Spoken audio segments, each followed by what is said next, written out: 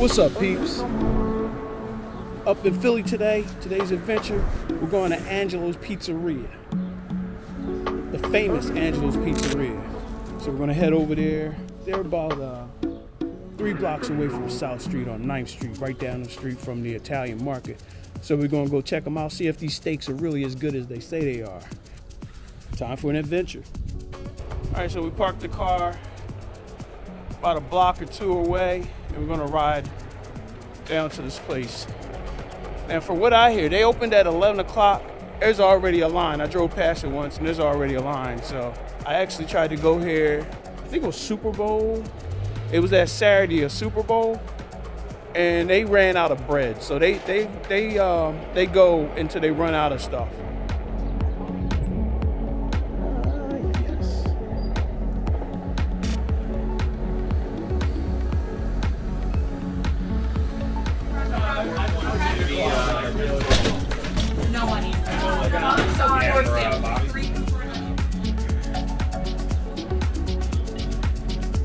Recap here. All right, so the way this works is you go in there, you order your food, you give them your phone number and your name. They didn't make it, and then they call you when it's ready, and then you pay.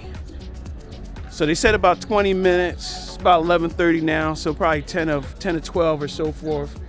I'll go back over there and see if my food's ready. Now, one of the cool things about being here is a lot of people are waiting outside. There's a couple benches or whatever. But if you just walk maybe a half a block, there's a big park right here. So here's a big park. You know, nice little park. There's even restrooms. So you don't have to wait right in front of the place. You can come over here to the park. And it's probably a good place to eat over here too, you know.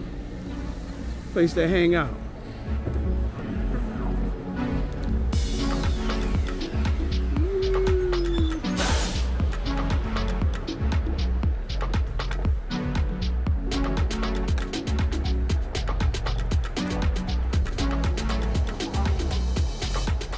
One thing that I've learned, when you do group rides, that's kind of like how you increase your skills. And going slow is a no. You don't really want to go slow, because when you hit these bumps, if you're going slow, it grabs on them. So you want to hit them with a good amount of speed.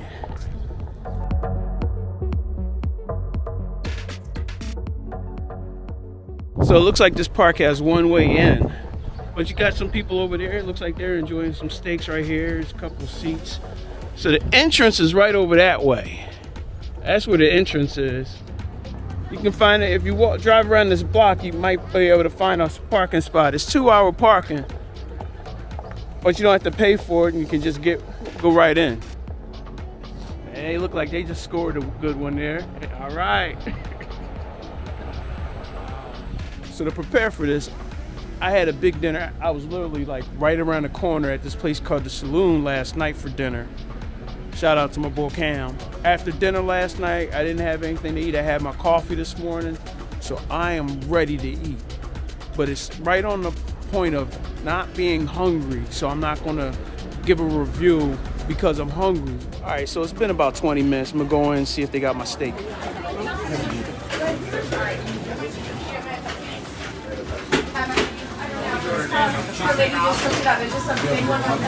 Adam, quick! Adam! The cheesesteak? Yeah, sharp and fried onions if you like. Onions? Pick it up, sir? Yeah. Damon, what'd you order? Cheesesteak. 1408. All right. Oh, yeah. 1408. Give us like 25. Yeah. Okay, okay. Last word, your phone number? Anything else? There you go. All right, thank you. Yeah, no problem. Have a good day. You too, take care.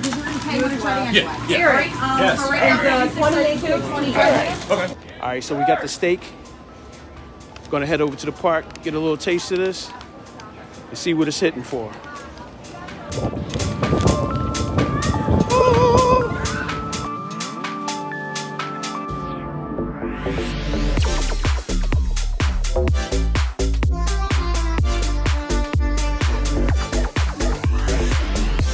All right. Finally, we got the Angelo's cheesesteak right here. Check that out.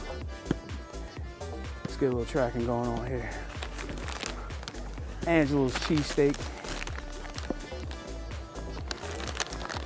Smells good. It's in the paper right here. So the steak came to about $17 plus tax. It's PA. What we get?